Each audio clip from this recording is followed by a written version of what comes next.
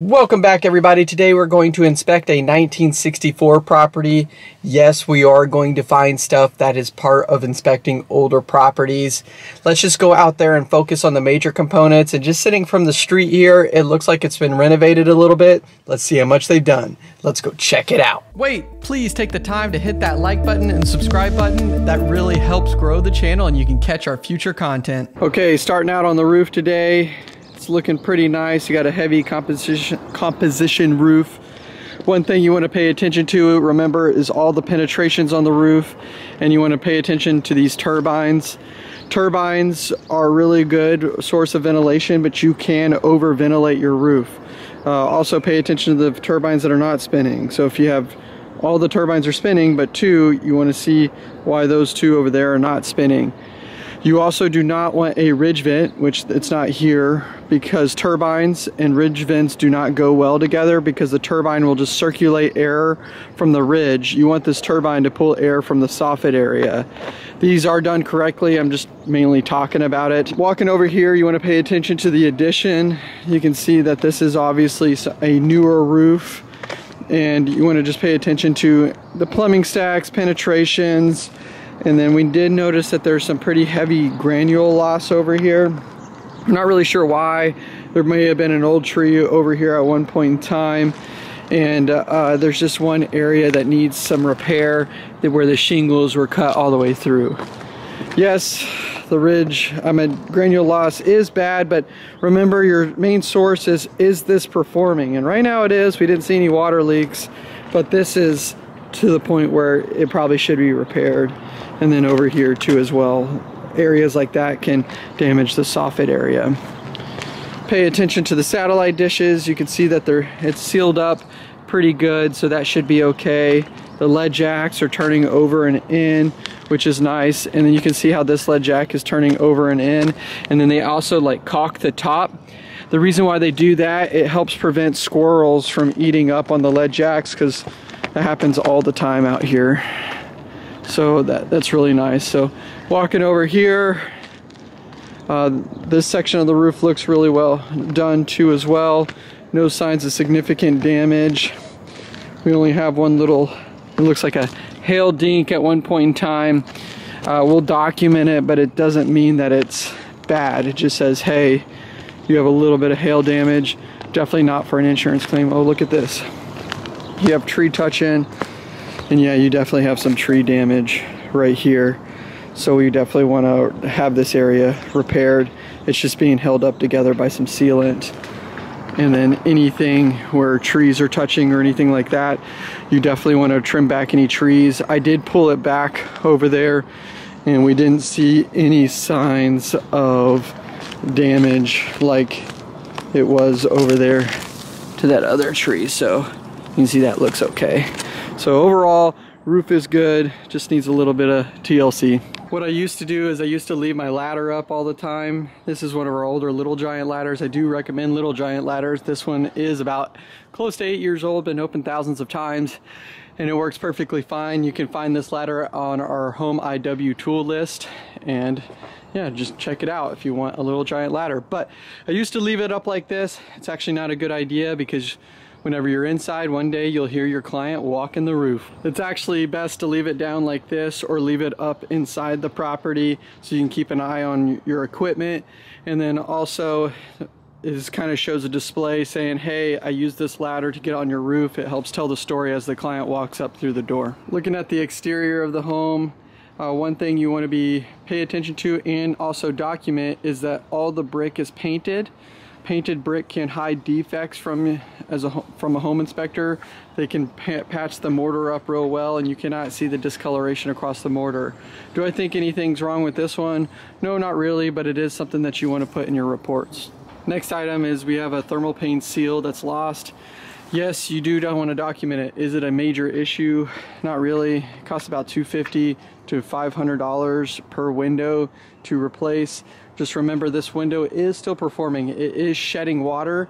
It's just not performing in a cosmetic sense. And then also you have a little bit of energy loss through this window, but it is keeping the elements out, such as wind and rain from your property, which is good. Next item is on the exterior of the structure. whenever they painted and patched up everything, it looks like they blocked all the weep holes to the structure.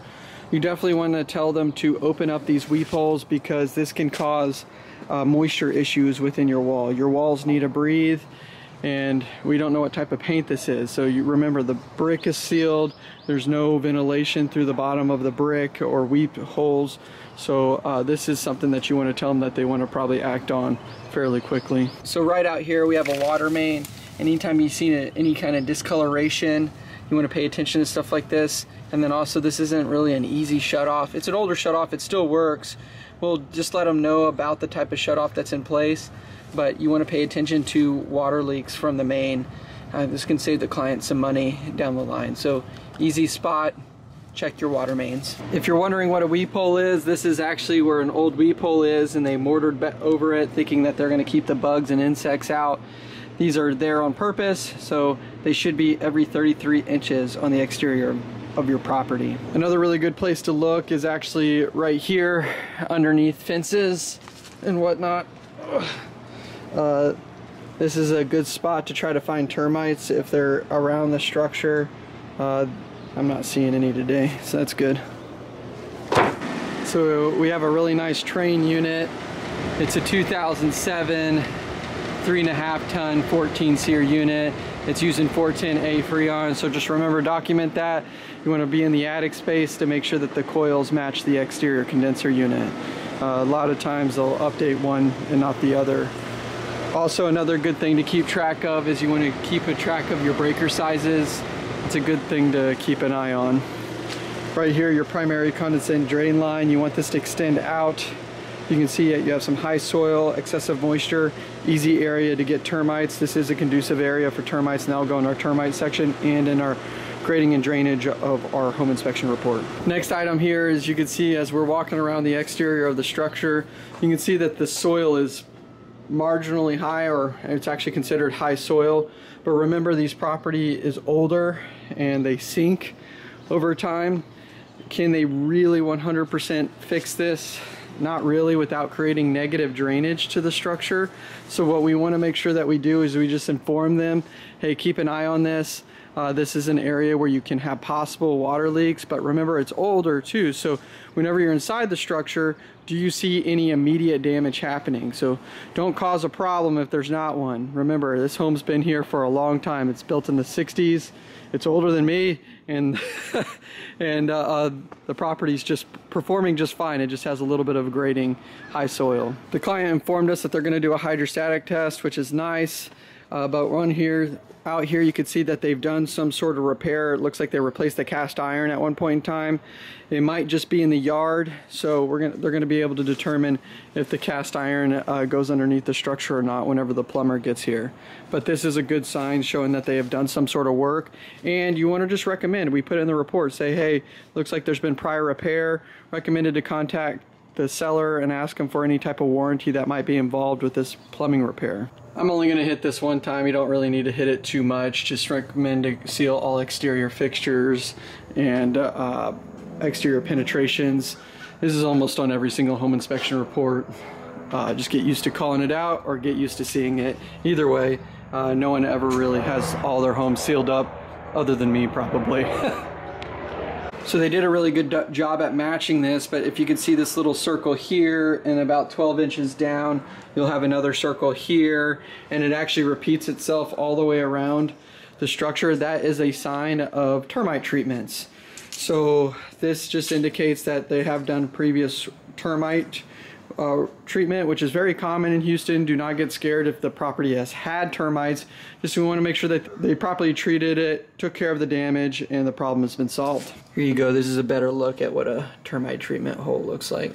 So part of doing 2 passes of the exterior, we have some lifted drip edge flashing. Easy area to get some water back into the soffit area. It doesn't look like it's caused any immediate damage right now, but easy call out, easy area that should be repaired, and it's an easy repair, which is nice. Another call out that you want to bring up is surface drain systems. You just want to document if it's dirty or clogged, or also you can't test the performance, but you can see that it doesn't appear to be performing very well.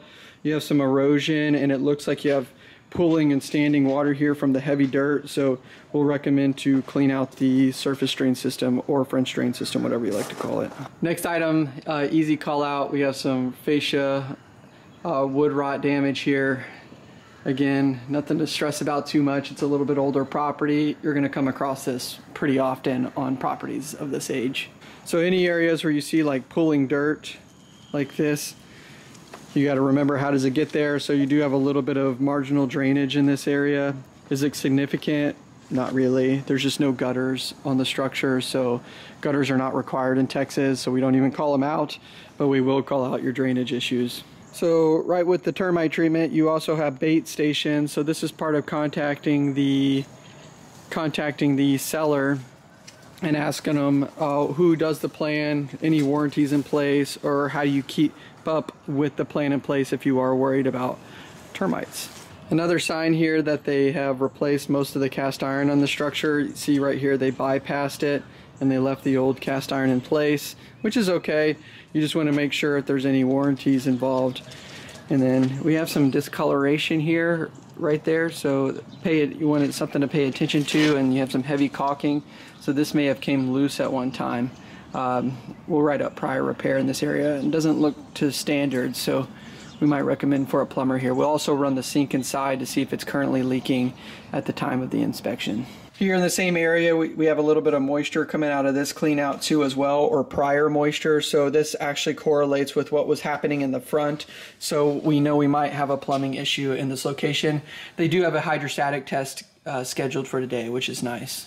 The hydrostatic test won't find why that's happening, or it could find why that's happening if there's some sort of blockages, but normally before a hydrostatic test, a company normally does a sewer scope scan first, so they might find some sort of blockage in that area before they do the hydrostatic test. So right here you can see the lack of gutters. It's actually starting to erode away the soil in this location. So if you don't have gutters in your properties, remember this is going to be a #1 thing that you're going to have to keep in contact with or stay up on, because your soil will erode away, and the #1 thing that causes foundation issues in Houston or Texas, or probably just everywhere, but I'm mainly in Texas, is poor grading and drainage. It causes your structure to move. So Tyler here is looking for gas leaks around the equipment, but while he's doing that, check this out. We have some prior water leaks at one point in time. It doesn't appear to be active, but definitely something you want to report on. And since we already need a plumber to check those exterior leaks, we can just have them reset this up, and you can see there's some corrosion around the fitting too, so it's probably a very, very slow leak on the water heater. Easy call out, easy spot.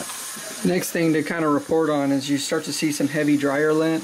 Dryer lint is really flammable, and this is a gas water heater, so you do want to report on that the dryer might not be connected properly. You know, the dryer's all the way over here. Let's check out behind it. Yeah, you got a heavy bend there.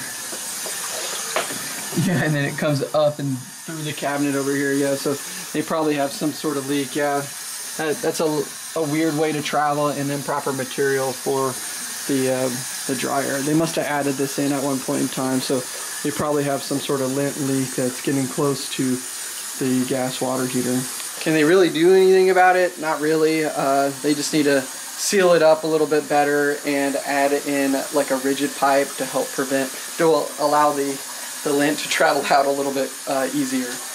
Open junction boxes should be called out and capped off. So moving into the attic space, we do have an older furnace. We'll remove this panel just to check it out. It's being balanced with some bricks.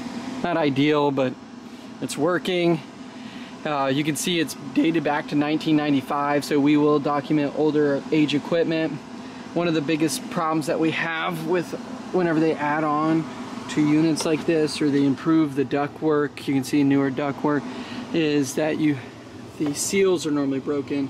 So you can see over here in the corner, got my laser pointer, you can see over in the corner you have some splits in the duct system, so we will call that out, and I would recommend to repair that immediately. And then you have some like crushed ducts here too as well, so that can restrict the airflow to the property. And then going back to the AC unit, you can see that's a 410A Freon coils, 3.5 ton, and then we'll open up the little hatch to check out the condition of the coils. But you can see they've had issues in the past. We'll definitely call out to replace that pan. You can see it's rusted through and it was leaking at one point in time. Two things that you're always gonna see in Houston, Texas is roof and AC repair. Always you're gonna find that. Okay, final breakdown of this property. It's actually in really good shape. 1960s, you know, that's really nice. Also, it has, you need a roofer, you need a plumber, and you need an HVAC technician. But also, it's 1960s, and we are calling those out. I'd say a roofer and HVAC is almost required on almost all properties. That's things that are neglected the most on our structures, and they need the most amount of attention in the South. But the plumbing is actually what I would be worried about most, because that looks like it would cause the most immediate damage to the structure. Following the HVAC, where the HVAC needs to be resealed up, they're cooling the attic space, which is not ideal. And then the roof would be last, because it's not currently leaking, but it is more preventative. So those are my 3 top things with this property. Everything else is just general maintenance and things that just happen to be on a 1960s property. So this one's in really good shape, no structural movement too, which is really nice. If you like this type of content, please hit that like and subscribe button and catch us on the next one. Thanks, guys. Bye.